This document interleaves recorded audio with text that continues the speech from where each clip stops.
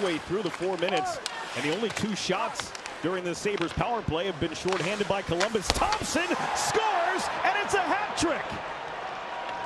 And that is a 100-mile-an-hour one-timer. It only takes him 12 minutes and 22 seconds of game time for Tage Thompson to score 3. Wow. What a setup, too. I mean, when you see this play off the board, Dylan Cousins just banks it off the boards. So this unit come out for the second time on the power play. The first time they were out there for about 30 seconds didn't work so well. But look at how spread out it is, and look at the position of Tage Thompson. And no one gets there, and that's under the bar and in on a one-timer that's 100.3 miles an hour.